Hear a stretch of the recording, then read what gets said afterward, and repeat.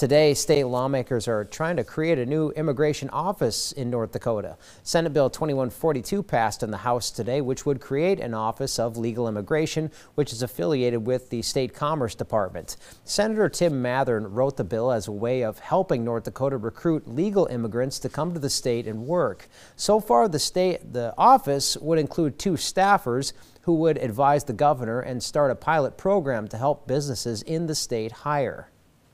And these are people who have work authorization in the United States, have already legally entered and legally remain here, or we help them with that legal process. Our employers have obligations, the I-9 form, to make sure they are not hiring undocumented persons.